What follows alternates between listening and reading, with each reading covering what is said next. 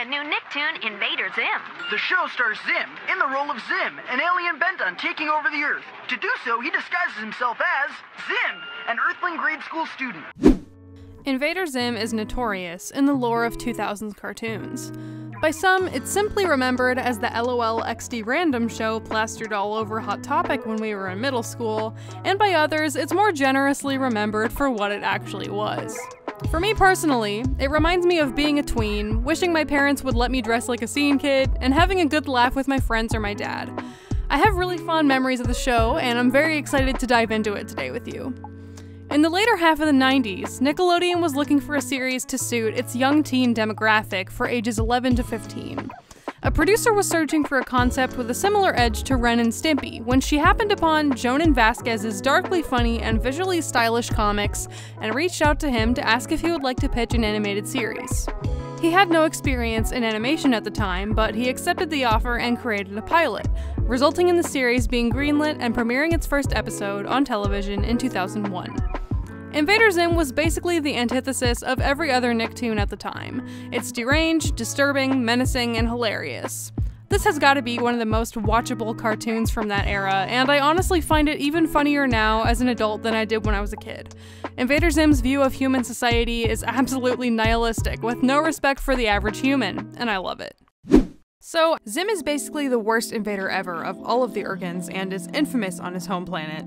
He's so bad at his job that his bosses, the Almighty Tallest, banished him to Foodcordia. But he's so batshit that he quits his banishment and they send him to a planet that they don't know exists in an attempt to get rid of him.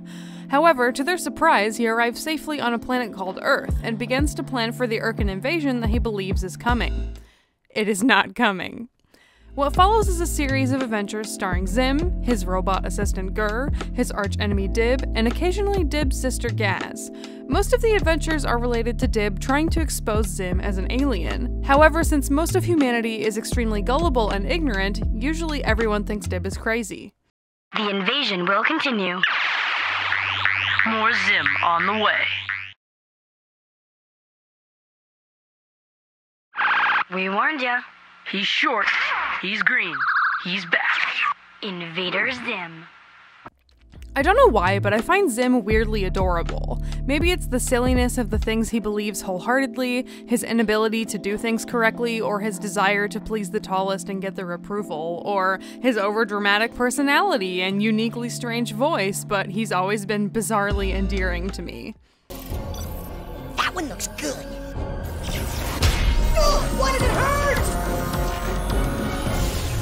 Zim's human disguise is well designed, but also hilarious. It's like Danny Phantom level of basically not even being a disguise. All he does is put on contacts and a wig. What about his horrible green head? Insolent fool boy!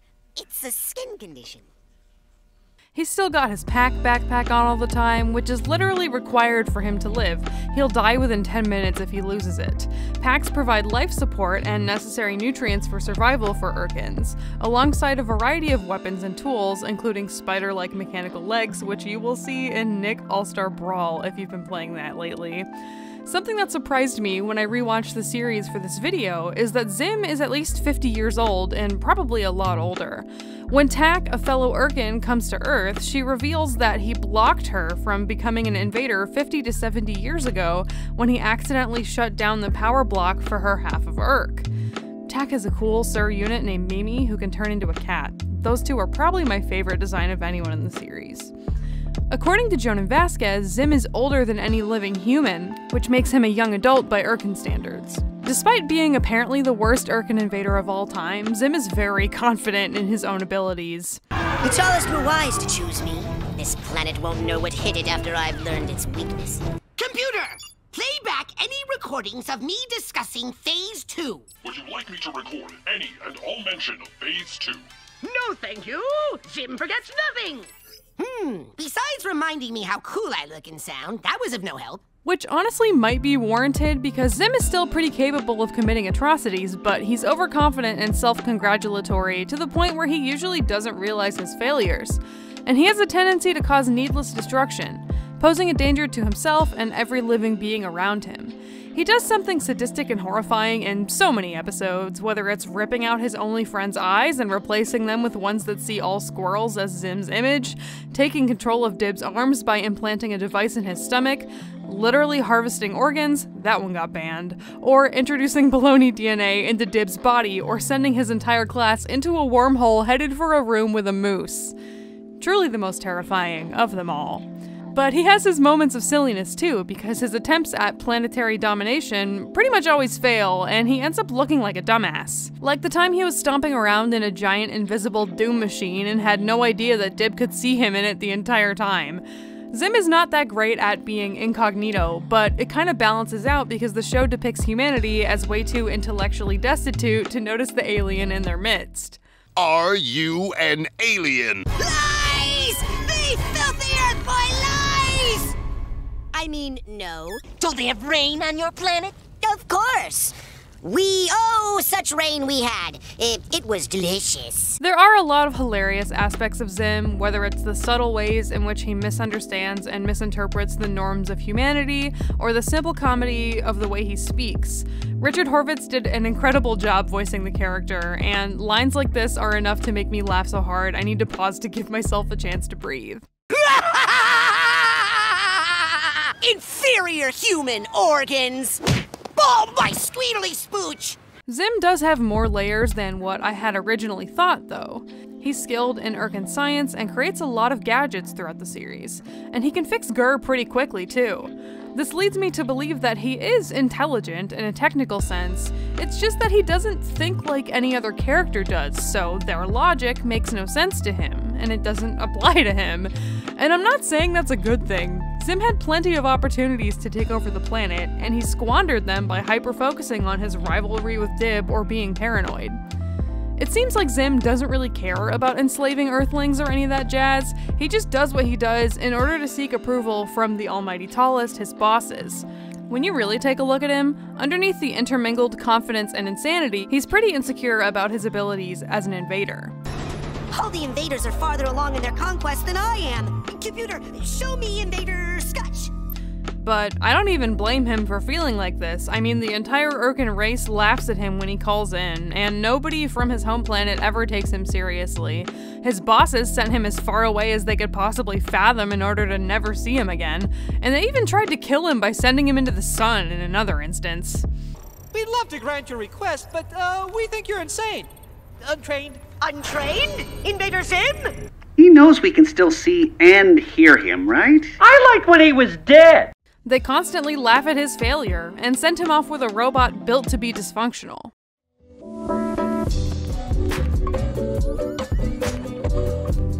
You're watching Offbeat Kiki.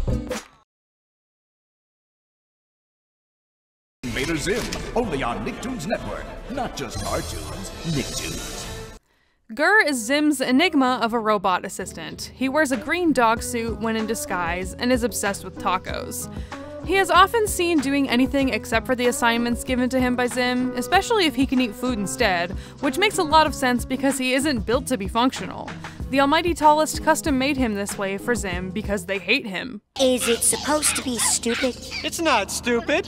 It's advanced.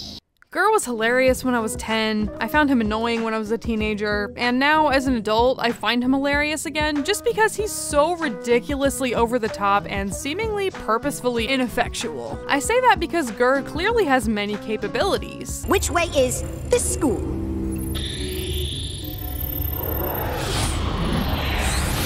And on multiple occasions, he does things that require a high degree of artificial intelligence, functionality, and autonomy. In the episode Gur Goes Crazy and Stuff, Gur gets locked in duty mode and realizes that Zim's irrationality poses a threat to their mission. And on another occasion, he takes control of the base's computer and pilots the entire house to the local taco place, which, by the way, has a drink that's just called poop. He has advanced guidance skills and has a number of weapons inside of his head. It seems Zim has modded him multiple times since receiving him and going to Earth. However, he still often messes up Zim's plans and otherwise causes issues for Zim by disobeying or disregarding orders. Gur doesn't do this because he dislikes Zim or anything, he just seems to be the robot embodiment of ADHD. Gur kind of behaves like Zim's friend or little brother, and they usually get along fine. He's really a good fit for Zim, considering how off-kilter that little alien dude is. You're ugly when you lie, Dib! I'm not lying! Then why are you ugly? Zim hates Dib because he and Gaz are the only people on Earth who know his true identity as an Urkin invader. And while Gaz doesn't really give a shit because she knows Zim is too goofy to conquer the Earth, Dib makes it his mission to expose Zim and his plans. However, throughout the series, they kind of seem like frenemies, in the sense that they know each other's minds better than anyone else, and they do end up teaming up in several scenarios.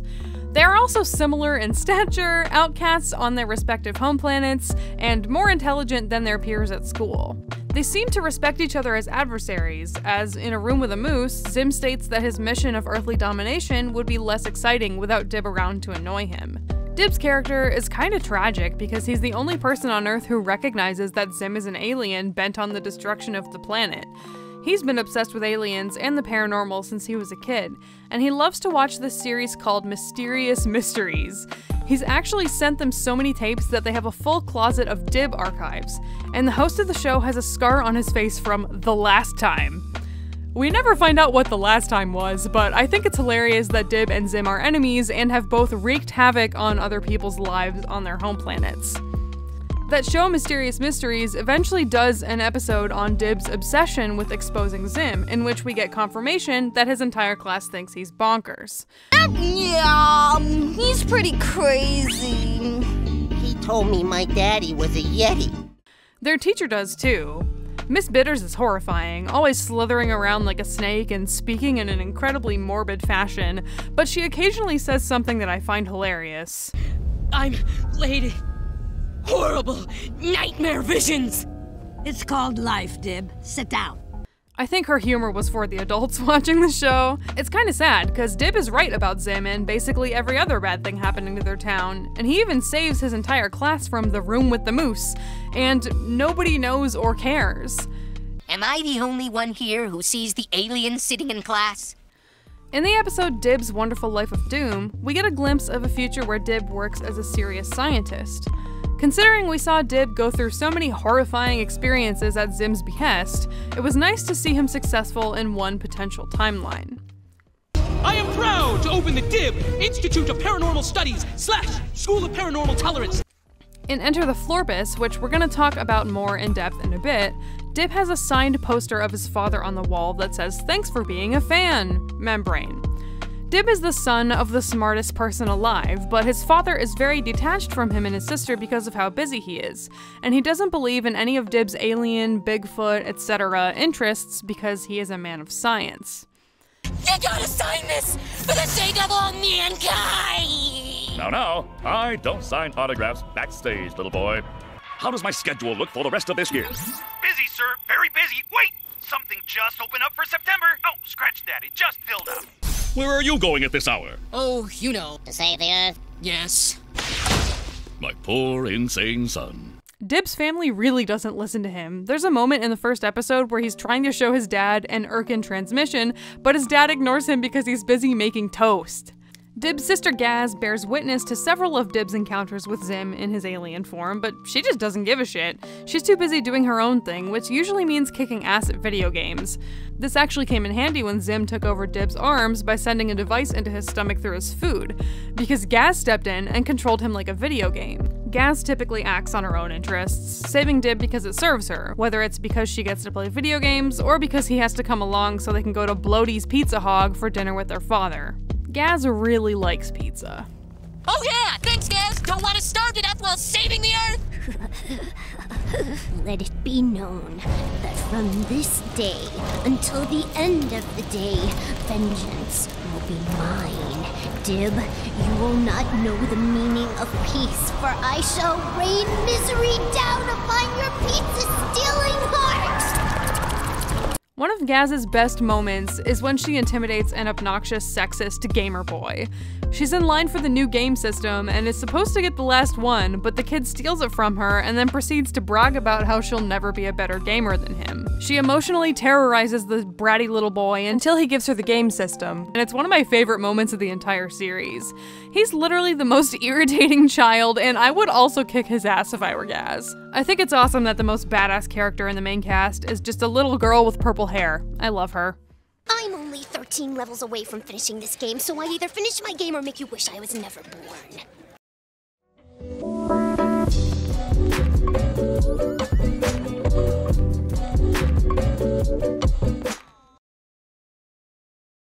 Hey there, thanks so much for watching so far. I hope you're enjoying yourself. If you want to see more of me, go ahead and follow me on Twitter, Tumblr, and Instagram. And if you're interested in getting a behind the scenes look at what I'm working on for this channel, please check out my Patreon. Tiers are as low as $1, and I post weekly updates and exclusive content. Back to the show. So, in the 1999 pitch pilot, Zim is at school, and Dib tries to prove he's an alien by convincing him to eat beans, which sends him into some kind of horrible allergic reaction. Zim and Dib have a super cool fight, which happens in the school but is visualized in some type of cyberspace realm, and they absolutely trash the cafeteria, and Dib gets in a world of trouble and has to write "Zim is not an alien" on the chalkboard a bunch of times. Zim's voice is different, Gur's voice is different, there's still the shot of the monkey image above the couch, and he still gets to his lab via the toilet. It's interesting comparing this to the first true episode of the series from 2001. They sort of reappropriated the Zim voice that was happening in the original pilot for Gur, and Richard Horvitz stepped in to voice Zim. And the plot starts from when Zim is assigned to Earth, instead of just beginning at school. Overall, I think the artistic decisions they made were definitely for the better, but I also think it's super dope that the pitch pilot is widely available for fans of the show to check out. Meanwhile, the series pilot establishes the mood and characters perfectly, has an incredibly menacing soundtrack, and all things considered is an amazing pilot episode. This show has meticulously strange sound design for even the smallest details like the deafening silence of a classroom or footsteps.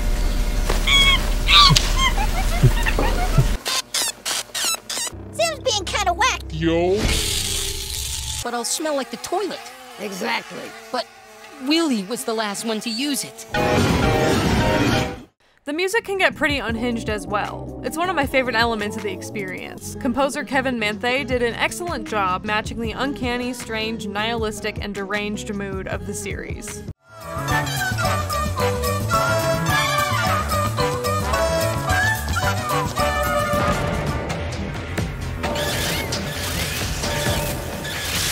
Humans and their filthy friendship.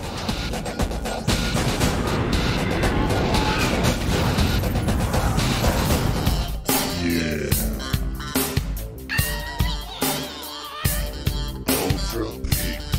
Few title sequences get me as excited as this one does. The music in the intro is intense and carries a lot of urgency. It's so beautiful and scary and perfectly establishes the mood for whatever horrifying and hilarious story is up next.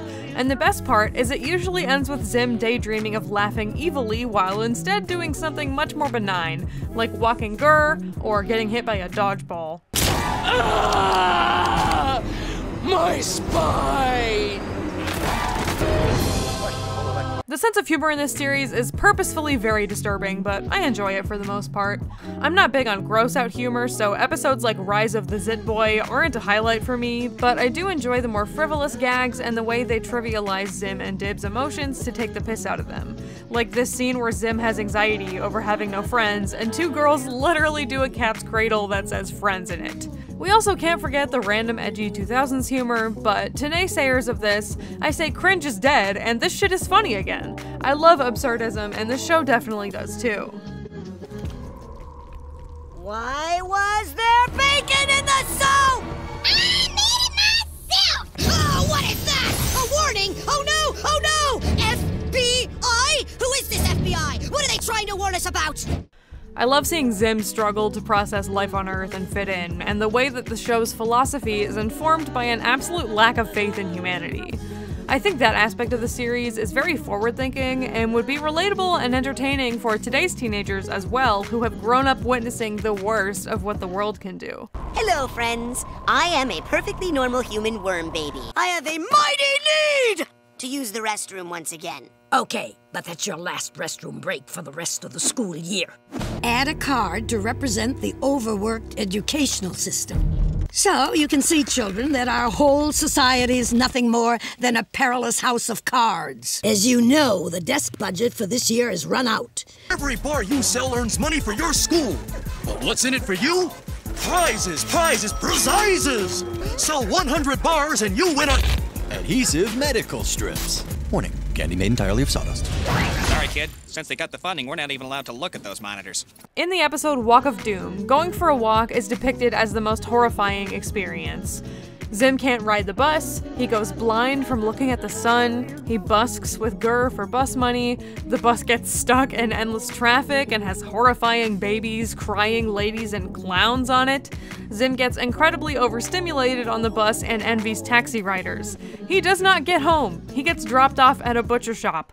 What is wrong with these people? This place is just begging to be destroyed. And even though on the surface this might just seem like a funny premise, I honestly think it would be relatable for a lot of people after experiencing pandemic life, because being in public is exponentially more disgusting and scary and overwhelming these days than a few years ago.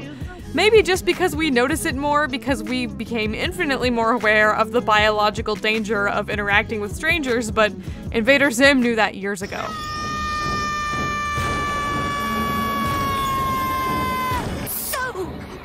Much filth. There are a number of episodes that just present a horrifying premise and don't go much deeper than that. Like Hamstergeddon, in which Zim makes the classroom hamster Godzilla-sized and then has to take it down when things go awry.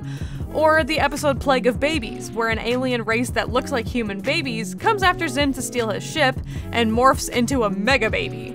And that's one of the things I think really helps the horror land in this series, is that the episodes are not bound to the typical plot structure of problem and resolution. Many episodes end without any degree of resolution at all, and leave you surprised and shocked at where the story stops. Like the episode Germs, where Zim spends the entire episode in germ detection goggles and realizes the McMeaty's burger meat is germ resistant. He shows up at school covered in meat, which is clearly not a feasible and incognito solution. So you'd think something more would happen, or maybe at least we would see Dib react, but instead Zim just smiles and it cuts to black. I feel like this is one of the reasons Invader Zim is still watchable for adults. It's very unpredictable. All of these reflections on the writing, its uniqueness, and modernity are the main reasons I called this video There Will Never Be Another Invader Zim.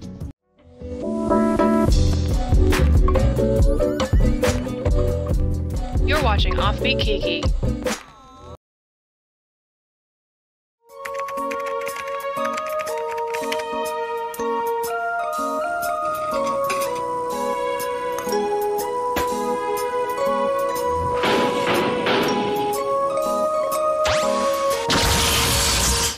As always, I kept an eye out for things that didn't age well, and while most of the show is like a fine wine, I caught one singular joke that seems to be at the expense of trans people.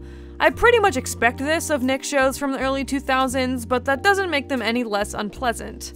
Dib is talking to rat people in a parking garage, and one of the rat people says she was once a man, and the parking garage turned her into a woman.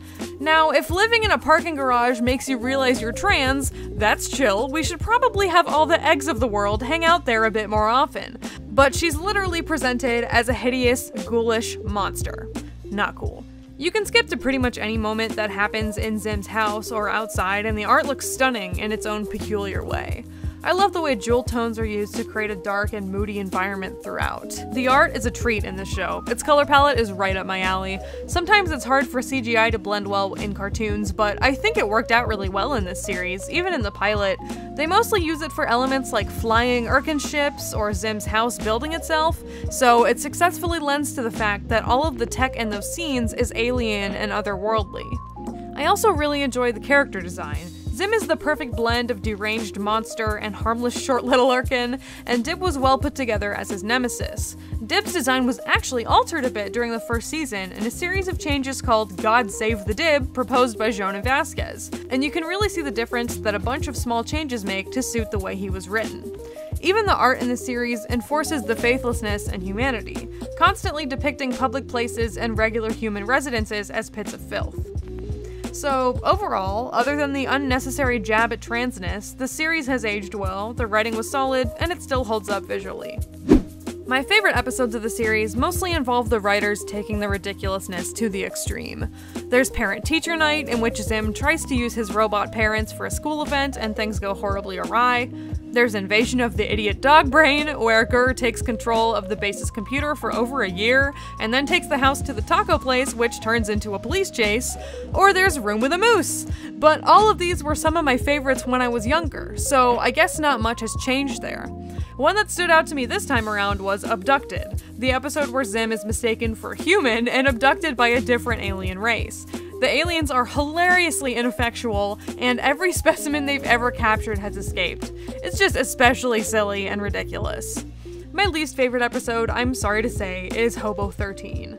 It does show how selfish Zim can be, but honestly, I just didn't care about it that much because of how far removed it is from the regular environment and plot of Invader Zim. It's not really a serialized show, so it's hard to determine if anything is necessarily a filler episode, but to me this kind of felt like one. And the most disgusting episode, although there are a few contenders, is probably lice, in my opinion. If you've ever had the misfortune of having that problem, you'll understand why instantly. Invader Zim has often been cited as one of Nickelodeon's best shows, and earned multiple nominations and awards, such as an Annie, Emmy, and World Animation Celebration Award. The series is widely regarded as a cult classic and has a fan base to this day, and as a result, merch is relatively easy to find, even 15 years after the conclusion of the original series. Since 2011, there have been several fan-run InvaderCon conventions run by Wasabi Anime.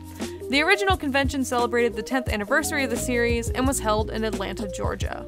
Since 2015, a comic series has been running monthly, published by Oni Press. That comic, alongside the original series, informed Enter the Florpus, a 2019 70-minute film continuation of the series written by creator Jonan Vasquez. It seems that Nickelodeon wanted to do a new Zim series, but there were debates over the budget, and so it was negotiated to a mini-series, then to a film for television. The movie was originally planned to be shown on Nickelodeon, but its distribution rights were sold to Netflix. If you like Invader Zim, you have to watch Enter the Florpus. It's a really fun romp in which Zim resurfaces after a long time in hiding and actually gets close to earthly domination. I don't want to recount the entire plot, but I am going to talk about the story fairly in depth as it relates to the topics we've discussed so far, so skip ahead to the next chapter if you want to avoid spoilers. Invader Zim will be back when he's good and ready. Now back to Invader Zim. The art of this movie was incredible. I love the opening sequence to bits, and I think the redesigns they did for the characters modernized them a little bit while retaining the attitude of the original. The colors are less dark and dim, and the shapes are a bit blockier and rounder. If they were going to change the art style at all, this seems like the way to do it. Every time I watch this movie, I find myself just staring with hard eyes at the art and how clean and snappy it is. And of course, it's also just an absolute delight as a lifetime fan of the series to see it animated in HD. It doesn't seem necessary for there to be any more of the series after this, but if they ever do revive it as a series, I hope they follow this art direction because it would successfully separate itself from the original series without being too strong of a stylistic departure. The writing was still hilarious and ridiculous, probably because Vasquez wrote it, so there was no imitation needed. Some of my favorite segments are the anime opening. I used to look up at space with hope and wonder in my eyes until space looked back. The scene where Zim commits all these petty crimes to fuck with Dib. I'm reading someone's newspaper. I don't pay for a subscription. The fucking hilarious scene where Zim calls the tallest. Zim? We thought you were dead. Could a dead Zim do this? Isn't the time for the giant pizza story, Gur. And that will never happen! Computer, did you put the tallest on hold? Nope.